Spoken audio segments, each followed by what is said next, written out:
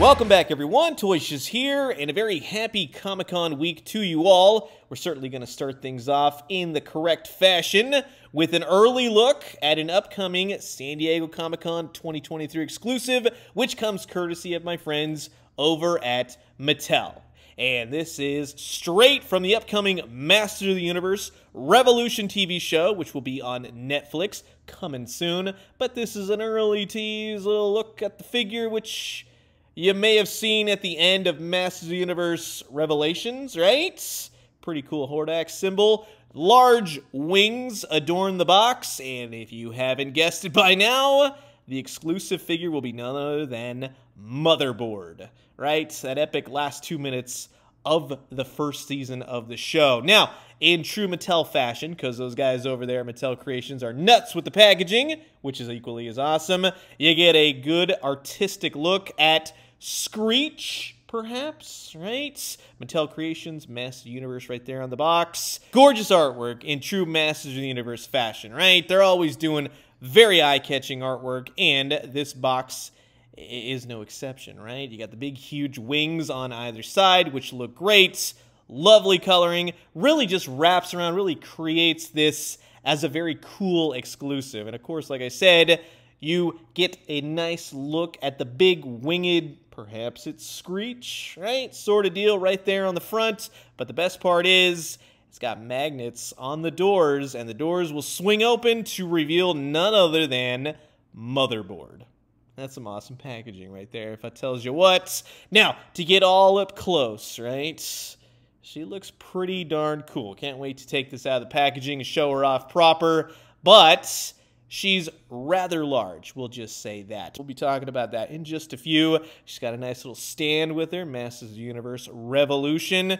The box itself, you might have to keep this one. It makes for an excellent display. So you can pop her out. She is in a tray. So this will be more for those that maybe you don't want to take her out. Maybe you just want her just as she is for display purposes. But for those that want to yank her out of the packaging, you're going to have to clip off some twisty rubber band ties. She does come with a baggie that has her accessories in it. So you will have to open all that. There's tape galore. Be very careful with the tape on the cape. I wish they would stop doing that.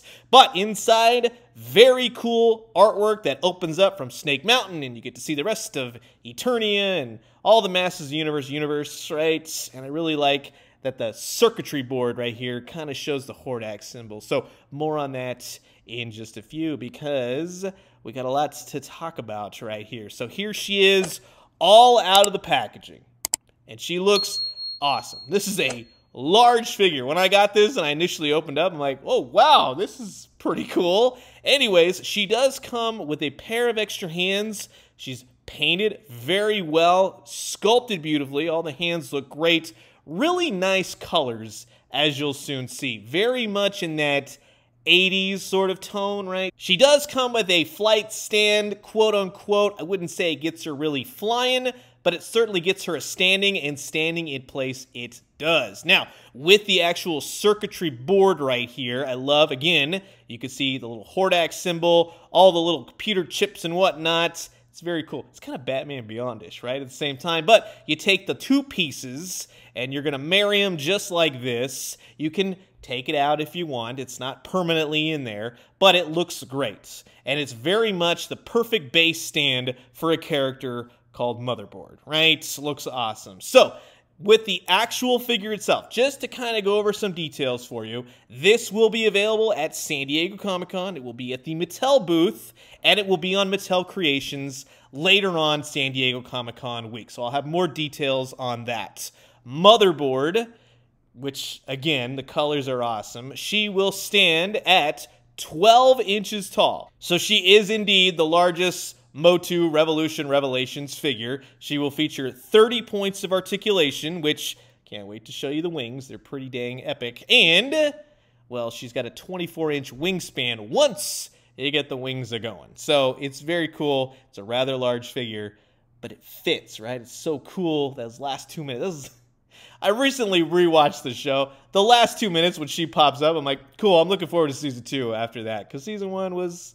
it was okay, right? It was fine for what it was. The wings open up just like so.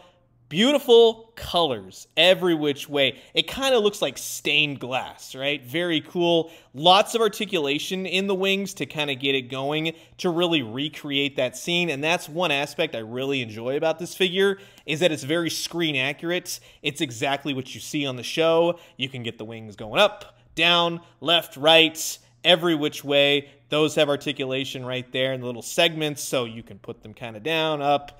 You can choose your own adventure with Motherboard, right? And it's the same on both sides. But again, it's just a very cool, very interesting figure, very devious, evil-looking figure, too, at the same time, while also being very beautiful, right? So they nailed the color scheme on all of this. The sculpt is superb, and she does have cloth goods. It's a heavy cloth goods. There's no cheapiness here, I can tell you that. It's not no taffeta. It's stitched nicely. It's got a little pattern on it. And then underneath are all these really cool old school drapery computer port terminal things.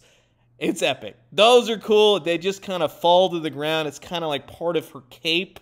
So I definitely dig that. Very well done. There's no bendy wire in the cape, just an FYI, but it flows naturally. It looks good. It drapes really nicely. The colors are really cool. It adds to that really weird element that is Motherboard, right? One of the best aspects of this figure, though, is that the wings and that cape part are removable, and it's really easy. So you just kind of slip the figure out of that big crest, and it pegs into her back. This kind of pinches around her neck. Won't do any damage, nothing like that.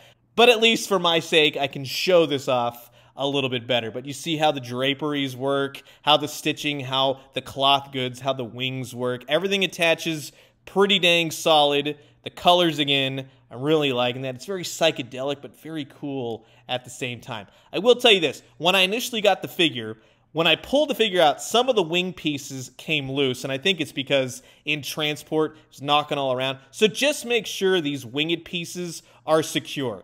If you pull on them, eventually, they will come unported, but just make sure they're nice and snug. You kind of hear a little click when you do it, and once they're in, they're in. So just keep that in mind. Overall, very cool accessory, kind of, sort of, to the figure, which looks pretty good, although she doesn't quite look the same once you remove all that epic wingage, right?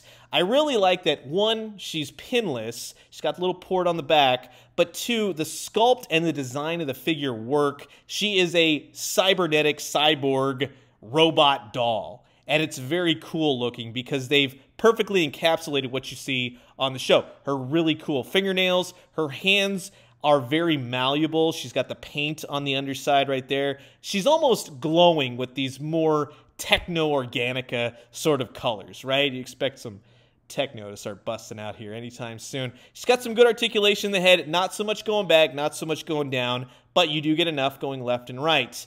On the upper diaphragm, you do get a lot of momentum out of that. Not so much an ab crunch, but she will rock left and right. You get a lot of articulation in the arms. The arms will go all the way up. There's nothing at the bicep. She's got single jointed elbows, but they will spin at the elbow. And then you have the wrists, which will rock to and fro. So plenty of articulation there. The hands are easy to swap. Again, the hands are very malleable. You're not going to break off the claws, nothing like that. The legs, I would say, go very easy. Just kind of learn how the articulation goes. Don't just force anything. Nothing I had to heat up. The knees, single jointed as well. They will spin at the knee. Once you start rocking it to and fro, the ball point might actually kind of hit into the knee. It's nothing you have to worry about, but just something to be careful of when you're initially working with the figure. She does have foot articulation. They'll go up and down, left and right. They'll swivel. I would say if any part on the figure needed to be heated up, go easy with the feet at first. Everything else was fine. The paint is great. Everything is filled in. All the designs.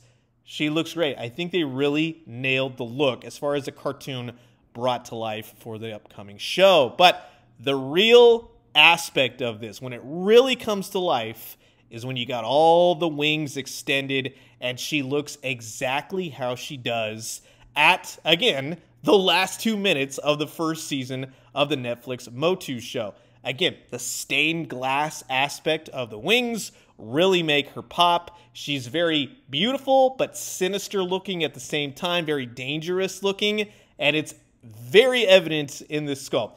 It's a lot of fun. You can hear the excitement in my voice. It's very much a conversation piece. When you open up this box, you'll see it and you go, okay, that's pretty big. And like I said, when you want to display and reenact those last 2 minutes of Skeletor's life, basically, who knows? Well, yeah, you have Trapjaw, you have Triclops. They're every bit working with old Motherboard right here, the Viceroy, you could kind of say, of the upcoming Hordak. Looks pretty good, honestly. And just to show you the scalature, she is 12 inches tall. She towers over all the figures for Masters of the Universe Revelation, everything within the Masterverse that has come out thus far, everything if you have Masters of the Universe Classics, right? She will be a large figure. So I could see her being very appealing for everyone that collects Masters of the Universe. Now, one aspect I would have loved to have seen them add is right there at the top of her head at the helmet, a clear plastic insert featuring the Hordak symbol. I think that would have been kind of cool. Just a little port. They really could have done that well. Mattel would have nailed that. But that's an aspect I really think is kind of missing. Also, instead of open hands, I would have loved to have seen extended fingernails, much like when she attacks Skeletor, pumping in that nanovirus that is seen on the show. That would have been kind of cool. So just little nitpicks here and there, if anything, that I would have loved to have seen as additions. But as the figure itself, yeah, they absolutely nailed it. And like I said, when it comes to He-Man, She-Ra, or any of the Masterverse figures, Revelation, Revolution, or otherwise, yeah, she's going to go quite well. This will definitely be a standout on your MOTU shelf. And for those of you out there that collect Origins only, or the original Classic series, I would say that she kind of sort of goes, it's a completely different art style, but it's really not too far of a stretch to say, yeah, it could fit in with Origins if you really wanted her to. But I gotta tell you this, you can't get rid of the box, unfortunately, right? I know, that's one aspect. Space is limited these days, but you're gonna need the box because you can place Motherboard right back in there with the stand and have her just be a beautiful display. So I like the integration of packaging and figure once you've opened her up, if you choose to do that. But she looks great. Get her hooked onto the stand, feet in the pegs, wings all draped to her sides. She looks awesome. It's going to be a great addition to your Masters of the Universe display. And the fact that you got the big magnetic doors that can close up easy peasy. So if you don't want them open, you can kind of sort of have it as the mere minutes before the end of the TV show when she transforms and turns into the female cyborg robot Motherboard out of the Screech statue. Pretty darn epic, if you ask me. So, that will wrap it up for my early look at the upcoming Mattel San Diego Comic-Con 2023 exclusive, straight from the upcoming Masters of the Universe Revolution show, Motherboard. And I gotta say, yeah, in true Mattel fashion, whenever they do San Diego Comic-Con exclusives, from the packaging to the figures they offer, they usually nail it. You can tell everyone over there is having a lot of fun creating these. This is a San Diego Comic-Con exclusive through and through, in the vein of how Mattel usually does things. A lot of times, I'll say with Comic-Con exclusives, you know, it's not too detrimental to your collection if you don't get it. This one might be the exception. She's a true standout piece. She's something very different. She's a large figure. She's a very cool presence on your shelf. And the coloring and everything about her is just really cool. They did a great job. Now, a couple nitpicks aside, of course, but overall, it's a pretty stellar piece. Again, you can pick her up at San Diego Comic-Con at the Mattel booth all throughout the show, and eventually she should be available on the Mattel Creations website.